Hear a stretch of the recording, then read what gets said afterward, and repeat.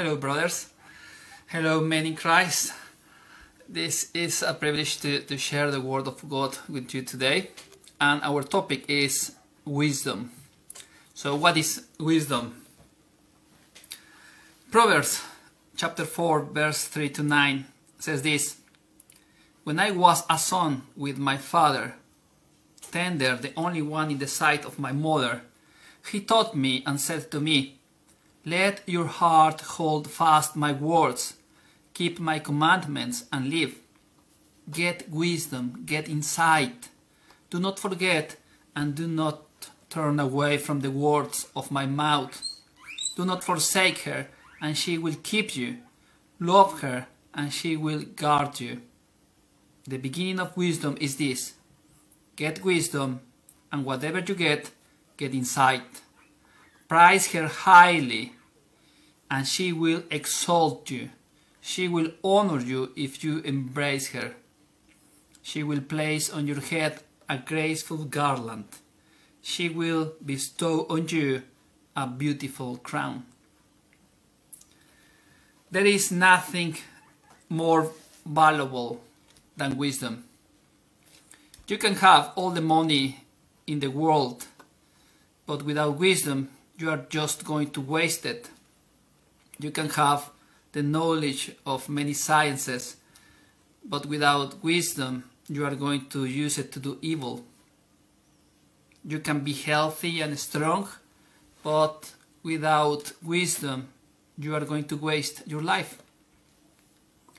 Proverbs 16:16 says this: How much better to get wisdom than gold, to get insight rather than silver. And yes, nothing is more valuable than wisdom. And as men, we need it urgently, because we are so unwise and stubborn by nature. We need wisdom to be good husbands. We need wisdom to be good fathers. We need wisdom to direct our families. We need wisdom to make good decisions. Because we make decisions every day that will affect our lives and the lives of our family forever. We really need wisdom to live a better life in this fallen world. So, where can we find wisdom? Nowadays, men are looking for wisdom everywhere, except where it is really found. Heraclitus of Ephesus, an ancient Greek philosopher, said this: Abundance of knowledge does not teach a man to be wise. Wisdom is not in the universities or in secular books or in the stars or in the constellations. True wisdom is found in the Word of God. Proverbs chapter 9 verse 10 says this: The fear of the Lord is the beginning of wisdom. So this is the first step to find wisdom. We must fear the Lord. Fear in this context is not the fear one has of an enemy or something scary.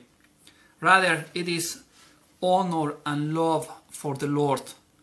And such fear is manifested in reverence and respect. When we respect someone who has authority over us, we behave, don't we? We don't want to be told off. It is not that we fear that person because he's scary. We fear him because he has authority, and we want to show our respect. That is the same with God. He is the owner of everything. He is God. We fear him because he has authority, and we want to show our respect. And this is the beginning of wisdom. If you want a good life for you and your family, and you want to avoid evil, then you must fear the Lord. Respect and honor the Lord. So, since the fear of the Lord is the beginning of wisdom, the surest way to become wise is to pursue the knowledge of God. As we come to know more about Him, the foundation for wisdom becomes firmer in our lives, and we grow in our ability to discern things according to His revealed truth, and therefore we take good decisions. We come to know the Lord mainly through the prayerful reading and the study of His Word, the Bible. Proverbs chapter 2 verse 6 says this: "For the Lord gives wisdom, from His mouth come knowledge and understanding." If you want to be wise, you must know the God of Scripture. We need to read the Bible to know God better. There are no shortcuts. The Bible is our manual of how to live this life wisely. In Proverbs chapter 1 verse 7 says this: "The fear of the Lord is the beginning of knowledge, but fools despise wisdom and instruction." Men who don't want to know God are fools and despise wisdom. We don't want to be those men, brothers. We want to be blessed by God and then bless our families with our actions and decisions. We need to apply what we read in Scripture as well.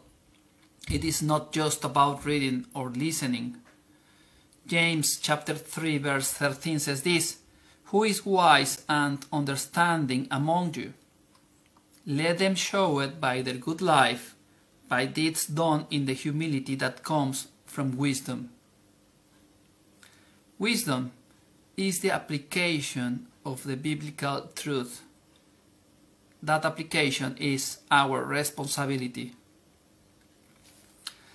In Proverbs chapter 1 verses 20 to 27, wisdom claims for us, and also wisdom is warning us of the consequences of not having it. And let me read it for you. Wisdom calls out in the street. She shouts loudly in the plazas. At the head of the noisy streets she calls. In the entrances of the gates in the city she utters her words. How long will you simpletons love naivete? How long have you mockers delighted in mockery? How long will fools hate knowledge? You should respond to my rebuke. Then I would pour out my thoughts to you. I would make my words known to you. However, verse 24, however, because I called,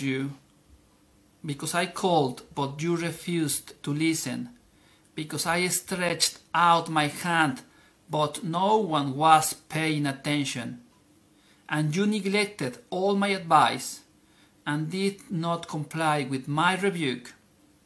So I myself will laugh when disaster strikes you.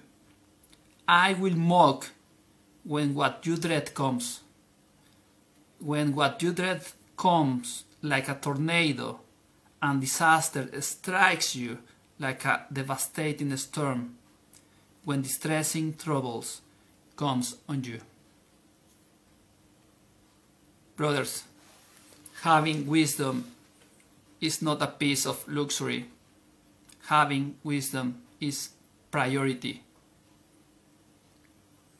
We must look for wisdom desperately, and there is no excuse. James chapter 1 verse 5 says this: "If any of you lacks wisdom, you should ask God, who gives generously to all without finding fault, and it will be given to you." We have no justification, brothers. We must ask our loving Father for wisdom, and He will give it generously. May God keep you and strengthen you and give you wisdom. Have a blessed day.